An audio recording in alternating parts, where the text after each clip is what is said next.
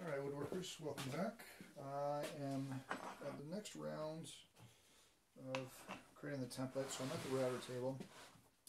I have the the pattern maker bit, so you can see the bearing down below, cutter up top. That means that my template is going to be facing down. And I've already raised the bit so that just the bearing is engaged on the template. And if I hadn't made this template longer than the piece I care about, then what I'm going to introduce is the cutting edge gets introduced to the material in the same moment that it's writing against whatever the template is. So by introducing more section here on the template, then I can safely kind of walk this through and introduce the cut that way. And then the same at the end of the cut. I'll be able to ride off on this template there as well. This is going to kick up a lot of dust, and it's going to be noisy and horrible. So I've got my respirator, I have my eye protection, I have hearing protection. So let me start all that business up, and then we'll get ready to go. I also need to plug this thing in. Plugging in there. Great.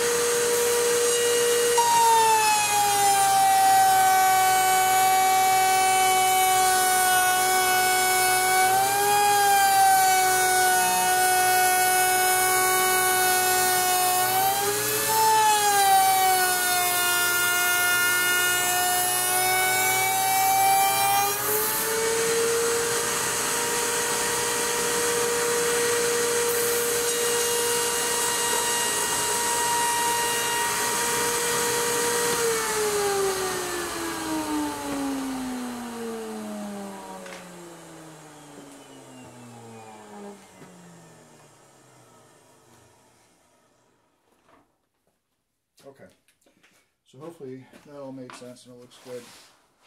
But at this point, this template is right on the money, and whenever pulling this down onto the bed, it's really important I don't start raising up the end, because the cutter is going to be removing material rapidly, so being mindful of that.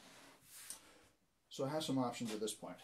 I'm going to separate the template from the part of the form, the first layer of the form, and I could then reintroduce the template to the next part of the form, but the alignment is going to be really tricky to make sure that this first part and the second part and the third part all align. So instead what I'm going to do is back out this part of the template, and then I'll be able to rescrew the first part of the form to the second part, run this over this router jig, or the router table, pardon me, and then I'll do the same for the third. And by doing that, then I'm able to get where I want to be. The only difference is I'm going to raise up this bit, because the template now is 1/4 of an inch, next one's going to be 3/4 of an inch. So I can get away with it with this length of cutter.